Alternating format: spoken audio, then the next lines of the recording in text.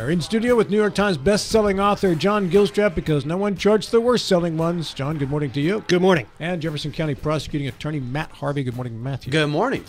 In the House of Delegates 99th, there are 3 candidates in the Republican primary. One of those 3 is actually in studio with us right now, Daphne Andrews. Daphne, good morning. Good morning. Hello. Great to have you here. Thank you for having me. Yeah, it's nice to get you in studio. We've had you on the phone before. I know you've got a very busy work schedule and such. What is it that you do?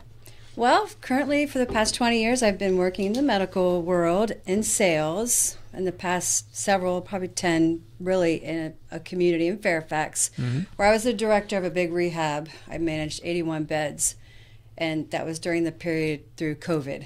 So I was on the front lines of COVID. Yeah, it was very challenging, changed every day. I ended up having COVID twice, but it's a world I love. I love seniors. I enjoy providing that solution for them. And in that world, it's a fast-moving train where I'm responsible for budgets, hiring, training, all those aspects of a business. That's something I'm familiar with. I'm currently working in a home health sort of position, and that's because I needed the flexibility of being able to run this campaign. So I thank my good friend Jennifer, who brought me on board her team to help bring her business to the next level, and that's what I've been doing for the past 6 months or so. Okay, very good. Yeah. Where did you grow up? I grew up in Loudoun County. My parents bought their first home in Sterling back in 1972. Could you come a little closer to your microphone, brother. Oh, sorry. That's all right. Back in 1972, I grew up in Loudoun County, back when Loudoun County was nothing but farmlands and a couple of high schools. And my husband and I, we decided to move out to West Virginia back in 2006 because it reminded me of old Loudoun County. It was small, it was beautiful. It wasn't overtaken by all the landscape of homes. So that's why we are out here. We raised our 5 children through Jefferson County schools. 4 of them went through Shepherd. And one of the promises I made them is helping find jobs for this area. All of them are having to work outside of our state, and including myself, I'd like to work here too. And that, of course, is one of your main items in your campaign. What are some of the other issues that you regard as challenges that need to be met and solved in the state? That's a great question, because when I decided to run, I was on the board of Gateway Republican Women. We decided to have a forum after the 2023 legislature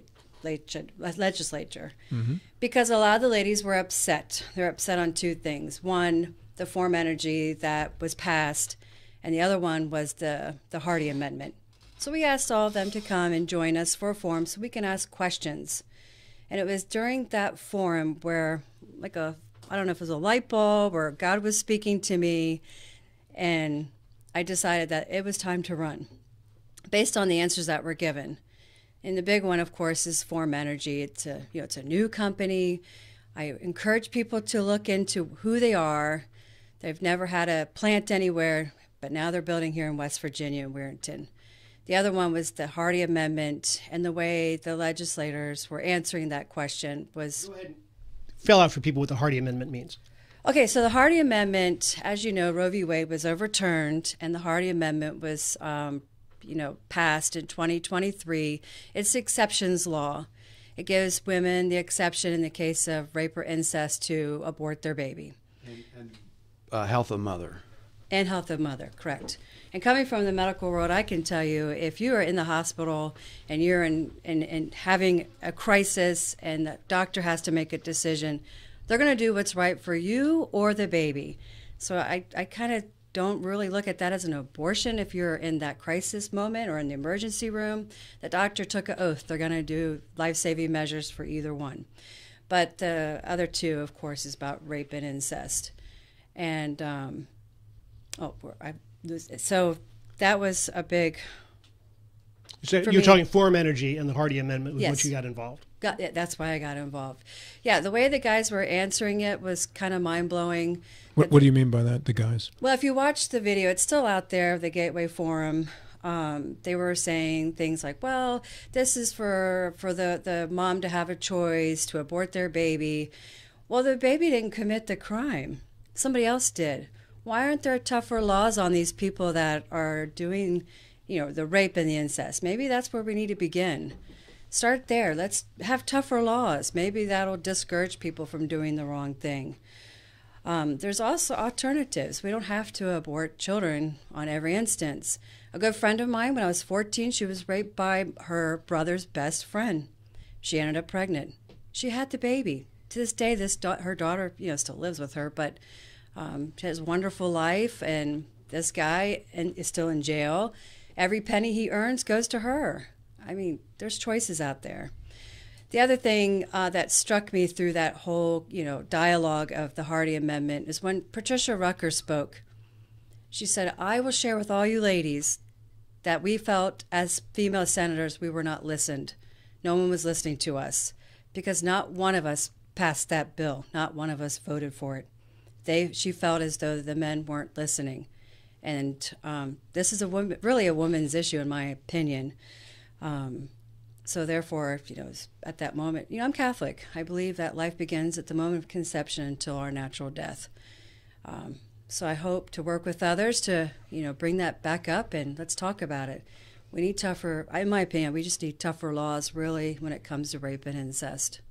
Mr. Gilstrap. There's a very different spin than you usually hear when you hear that this is a woman's issue and that men should have less of a voice in the abortion issue. It's not usually a pro-life stance. It's usually the pro-choice stance. Mm-hmm. So in an article in the Journal in February of this year, you refer to one of the reasons you're getting involved is to go against the Good Old Boy Network. That's the quote. Mm-hmm. And there's really not a lot of expounding on what the Good Old Boy Network is. Is this part of it, and what more is there? There is part of it. There is more to it. If you look at my opponent's kickoff meeting and you see all the guys that sponsored his kickoff, just look it up. That's the Good Old Boy Network, in my opinion. Is that inherently bad?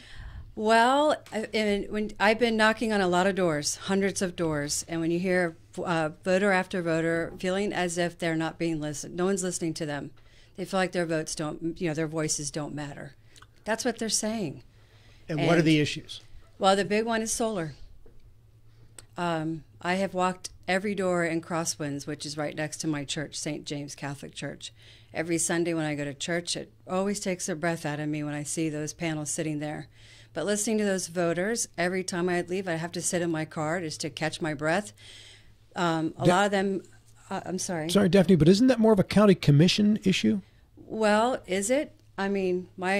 The incumbent has introduced bills in 2022 and 2023.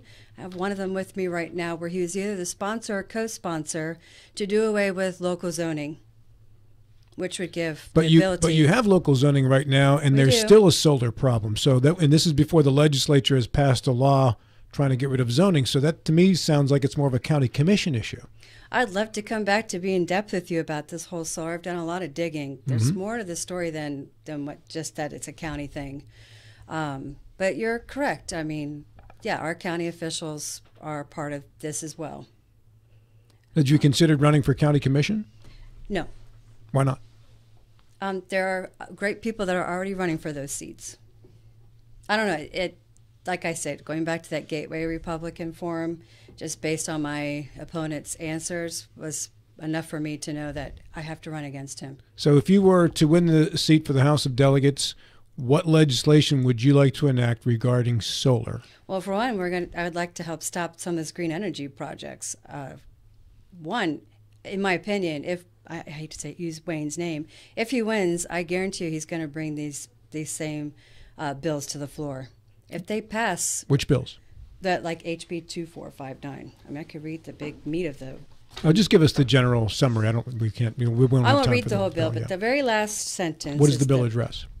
To do away with the local... Oh, I need my glasses. Sorry. It's okay, I do too. I'm getting old. I'm already there. So it exempts the wholesale generators are permitted use in any zoning district. Mm-hmm. And right now in Jefferson County, there is zoning that restricts solar farms to certain areas of the county? Well, you have to go through all the different levels of getting, the permits, and you have to go through the business people. You have to go through all these different channels in order to have the solar panels. So I know it was passed through these different entities. If I own a farm Yeah. And my family's had that farm in Jefferson County sometimes for 200 years, right? And I don't want to farm it anymore, or I'm older and dying and my kids don't want to farm it, but they're going to inherit the farm. Don't they have the right to do whatever they want with their land? Isn't that part of personal property rights? I believe in personal property rights, but however, when your personal property rights ends and where mine begins and it's a nuisance to the whole neighborhood, I have a problem with that. Well, but And how? not Who only defines that- what's a nuisance to who, though? If it's my farm, I can put what I want on my farm, can't I? You I can't. mean, if I grow corn and that's offensive to you, am I not allowed to grow corn? Well, no, but is solar agriculture? Is it food? It doesn't put food on our table. It's not really a farm. No, but it's my land. It is your land. However, did we approach these farmers and ask, hey, is there other things that we can do? Can we put maybe wineries or breweries? Or are there other ideas out there that we can help these farmers? See, I think this is the slippery slope here, and I'm not being argumentative to you. It's just I can see both sides of this argument. And you coming from Loudoun County and me coming from Fairfax County, we've witnessed We did. this slope. And that is, we have all of this gorgeous farmland, so let's develop it into multifamily housing. And let's go ahead and turn it into data centers. Let's turn it into ugliness. Or, a lot of people want to come out here because it's a beautiful place to live. And then we're going to go ahead and commute back into Northern Virginia or into the district. Now, in terms of the damage to the environment and the stress on the local economy, residential construction, it seems to me, is far more damaging than somebody who wants to put in a solar farm. Now, do I want to live next to a solar farm? Absolutely not. But NIMBY has been a thing forever. I don't want to live next to multifamily housing either. So I think Rob's point, not to speak for Rob, but is it really up to the legislature or to a county commission to tell me what I do with my 200 acres of family land? Well, I believe there should be public comment. We should be able to, it should be out there that this is coming. We should go to these meetings and speak. Like I said, I've knocked on over 300 doors in that neighborhood alone. Well, that's the neighborhood that has it next door. Yeah. Well, okay. You should see their backyard. This poor lady, when the sun is shining, she can't walk through her kitchen. All right. It's awful. So, And not only that, it's hurting their homes. I mean, if they want to sell their home, they've lost a lot of value. Sure. But again, that's that person's personal property, and there was no law restricting them from doing that, right? Not that I'm aware of. But Yeah. So, can we approach these farmers with other ideas? I think that's what we should be doing. well, who's to say that didn't happen, though? Well, maybe that's Daphne's point, is to put a law in there that says that he can't do that. Well, but now you're telling me again that before I decide what I want to do with my land, I've got to have Daphne's crew of people come change my mind for me. It's my land. So long as I'm not putting I don't know, something that kills people on the land, whatever. I mean, it's my land. I can monetize it as I wish if that's what the laws say. You want to change the law about what I can do with my land? Now we're going to get into a personal property rights fight. Yeah. And you know what? I don't Solar disagree. panels- Hey, I don't want to live next to a Yeah. solar farm either. I'm these not telling you wrong. And these solar you ever panels, lived next to a strip mine? No, Okay. but Or a coal mine? but listen, I bought a house that backed up to 600 feet of woods. Now they you don't. And they changed the zoning, and they put 170 houses back there. Sucks for me, but that's what happened, right? Yeah. Because that farm sold. They got the zoning changed from agriculture to development, and they were able to put 160 houses back there. But that's how things go, Yeah. right? And when we're talking about all these houses, you're right. They're blowing up everywhere. What are we doing for infrastructure? Are we doing more for schools? I don't know. So, Well, the school aid, the taxes that are collected, personal property taxes are almost 70% of it goes straight to the schools. So when you have more people coming in, then they pay more property taxes, and so that money is already designated to do more for the schools, in a sense. So, hey, I wanted to ask you about the rape, incest, and health of the mother exception. Sure. Is that an automatic disqualifier if a candidate supports that you would support them? What do you mean? Like If a candidate supports an exception for rape, incest, or the health of the mother, could you support that candidate? With great difficulty. Because that's what Donald Trump, he has know. endorsed that. So that's why I was asking that, if that's going to be a problem for you to support. I mean, I'm assuming you support Donald Trump. It's a great question because a lot of voters ask, who are you voting for in the general election? I'm like, well, do you want 4 more years of Biden or you want 4 years of Trump? I'd rather have 4 years of Trump. I mean, he was great for our economy. My stocks look great, and so did my 401. That's very important. And what's happening to him is awful. I don't like what's happening to him, with all this court stuff. Yeah, I'm aware of what he has said about, yeah. I just wanted to ask that because it seemed like it's obviously a very important issue to you. So it is very important, and you're right. It's a great struggle, but again, you got to look at the two that are on that ticket and go with the better. Do you consider yourself? Hey, before you ask that question, we're just about out of time here, Daphne. We had some good give and take today, but the final couple minutes are yours here. If you want to talk to our audience and tell them why they should vote for you in the 99th House of Delegates district race. So why they should vote for me on May 14th, as you can see, I get a little, I don't know if you can notice today, but I get a little passionate about when I believe in something. It's okay. I've had a lot of bosses tell me, hey, calm down, you got to. You're good. But I'm Bring a it. fighter. I would fight for the people of West Virginia. I believe in West Virginia first. Believe me, this is the last thing that I ever thought that would be on my bucket list to do, but I'm in it, and I want to represent West Virginia and do the right thing. Especially, we didn't get to talk about children and what's happening with our CPS in this state and other layers of things about children.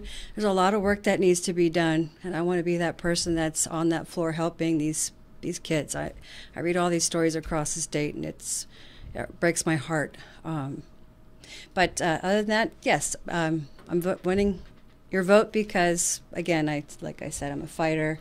I'm a defender of the Constitution. I'm very principled. When it comes to legislation coming across, those things will be read. They will be decided on. I will not go to Charleston to go to those lobbyist parties or the corporation parties. I'm there to do a job. I'm used to working 7 days a week, sometimes 12, 14-hour days. I will do that for West Virginia as well. Daphne, how do people find out more about your campaign for the House of Delegates? I am on Facebook for Daphne Andrews for West Virginia. You can find me there. If I make it through the primary, my website will be up soon. My daughter, who just is finishing up her degree with Shepherd, she's creating it. So it should be ready soon. Very nice. Yeah. Hey, you made it through. What'd you think? Are we still in the air? Yeah. Oh, we are. Oh, what you survived the interview. What do you think? I survived. This is a different avenue for me. I'm not used to. I don't know who's out there watching. It makes you nervous. Well, you did well. Thank you. Thanks for coming in. Thank you for having me, guys. Thank you. Daphne Andrews at 9:01 in a segment brought to you in part by WVU Medicine Berkeley Medical Center, Jefferson Medical Center, leading healthcare here and everywhere. This is Talk Radio, WRNR Martinsburg and TV10. Back with more, including the extra hour today. We go until 11 o'clock today as well. Coming up next.